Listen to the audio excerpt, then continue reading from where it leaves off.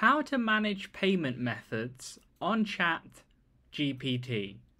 So for this, you won't be doing it on the Chat GPT chat webpage right here. What you want to do is go over to openai.com. So you can type that into Google or just use the URL as you can see at the top of the page here, openai.com.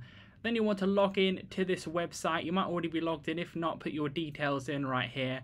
And then once you're on this page here, you want to go to the top right hand corner where it says personal. Go ahead and click on that and then click on manage account. Then you'll see on the left hand side of the page a section where it says billing.